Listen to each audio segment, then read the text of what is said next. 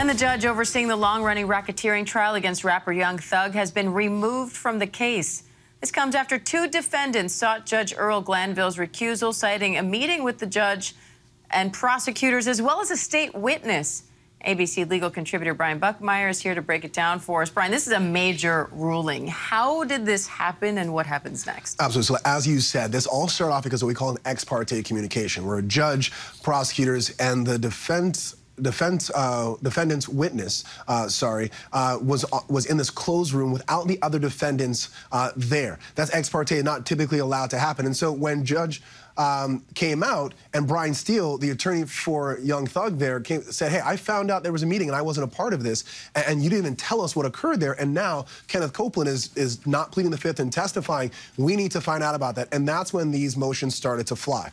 What ultimately happened is the Judge Glanville gave this case to Judge Rachel Krause, and she just handed in a decision yesterday and ultimately decided that the way that the judge handled the case, even the ex parte, was fine, but the way he came out and evaluated and accepted his own truths as a witness and judge in this ex parte communication was wrong, and that was the basis for his removal. Next is assigning a new judge and then seeing where we start in this case as it goes forward.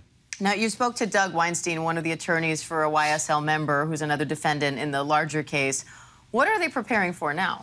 Yeah, so Doug Weinstein represents DeMonte Kendrick, or Yak Gotti as he's known, and he was just as shocked when I spoke to him yesterday. I actually spoke to him while he was in his car, and what he's preparing for now is what comes next. His understanding is that typically when a judge is removed, you move back to where the issue occurred, the issue being when Kenneth Copeland took the stand. But if you go that far back, the jury has already heard some of what would call tainted evidence from that testimony that arguably should have never happened. So for him, he's preparing for potentially going back all the way to jury selection, or simply just going back to the middle of the trial. I can see your reaction. Going back to jury selection would be a lot, as we're already 100+ days into this trial. That's the context, right? This trial has been going on such a long time already. What happens if they have to start from square one? You start from square one. You start with jury selection, what took months.